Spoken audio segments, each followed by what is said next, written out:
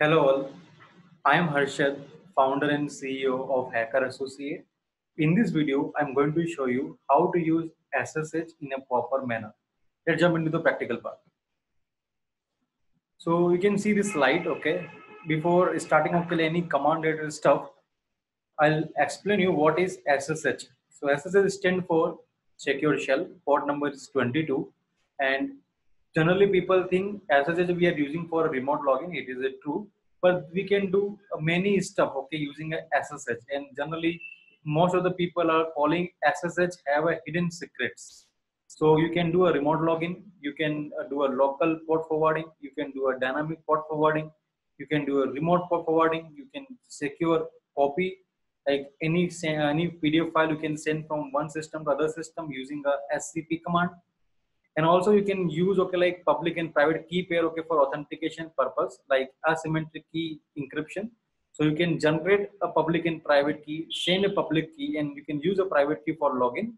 The best example to understand public and private key is like AWS. So where you are creating a EC2 instances, you are downloading like the particular key called as a private, and then you are going to log in using your private key, right? And public key is all part handled by AWS. So I'm not right now, I'm going to teach you about AWS other stuff. I'm just showing you how we can use SSH.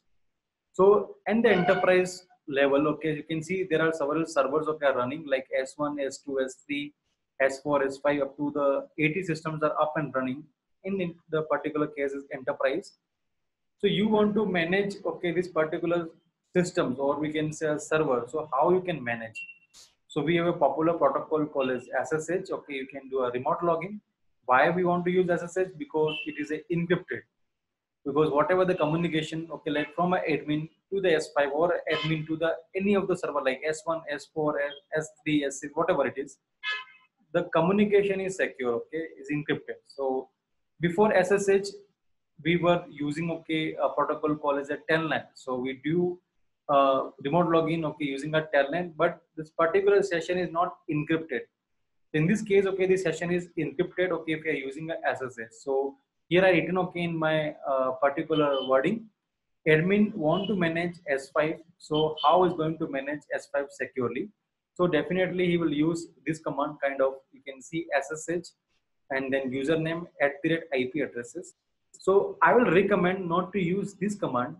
You can use the command call as this SSH minus capital X and space IP addresses, this user @IP addresses. So you can invoke the graphics. So I will show you the first difference between these two commands. So let's jump into the practical part. So when you go to this machine, this is my cyber threat hunting machine. Let me log into this machine and show you the practical part. So in my case, the IP address I'm using is called as 0.129. And I'm going to do a remote login to this system. So let me also grab the IP address of this machine. So I have config, and here you can see the IP address of this machine is 0.156, right? So I have to do a remote login from 129 machine. So let me go and jump into this. And here it is record the IP address, which is 156, right? So let me go to the threat hunting, and if you do like that, SSH and username is root @IP addresses like that 0.156.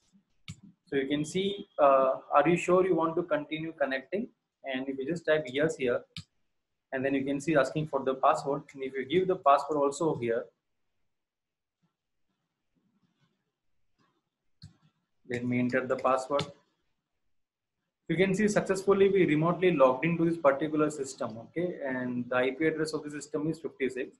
You can confirm using this also, I have config, and here you can see, here you go. But whenever you try to open like Firefox here, you can see you will get a display error here.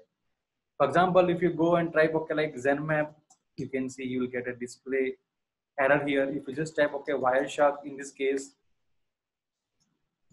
so you can easily check again here, you will get a display error, right?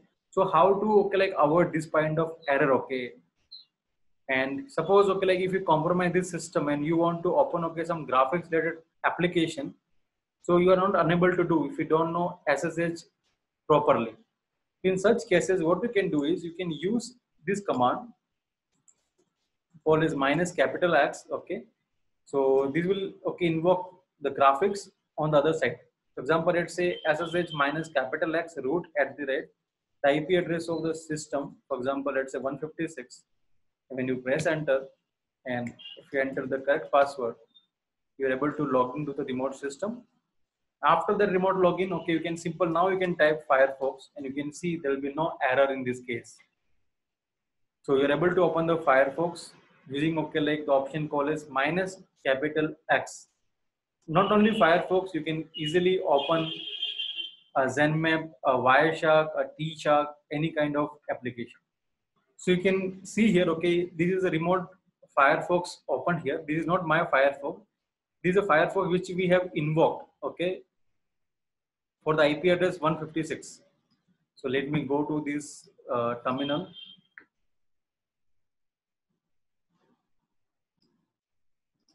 Now, second, I will show you, okay, like for example, let's say if you want to open, okay, like any application, let's say ZenMap, this is okay, like graphic of Nmap, and I will open, okay, like graphics of the Nmap. You can easily check it here. This is called ZenMap, and now you can scan any IP address which you want to scan, okay, for penetration testing. So, example, let's say if I am going to use offensivesniffing.com, and if you simple just type here scan, and you're able to see the things here. Just click here, hit scan, right? That's how you can scan using a ZenMap. So this is a graphical application which I invoke using a SSH. And not only these, you can use a Wireshark, any kind of application you can use it, okay, using SSH minus capital X and then IP addresses. Thank you for watching the video. I hope this video is informative for you.